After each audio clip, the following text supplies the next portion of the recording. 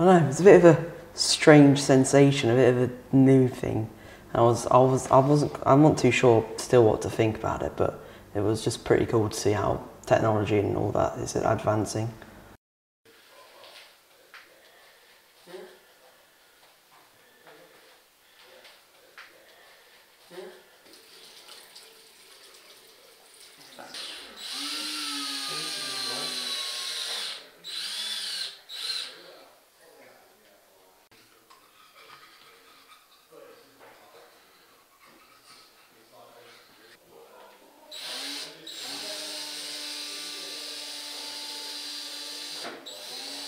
This is a work in progress suit that will be designed to assist people with Duchenne Muscular Dystrophy and Spinal Muscular Atrophy to lift their arms.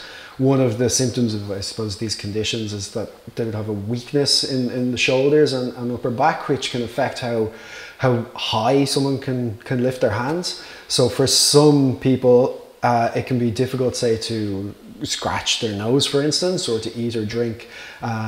And what we're trying to do is help people get their arms or their hands up to their head and their face to do all sorts of different things that they would like to do.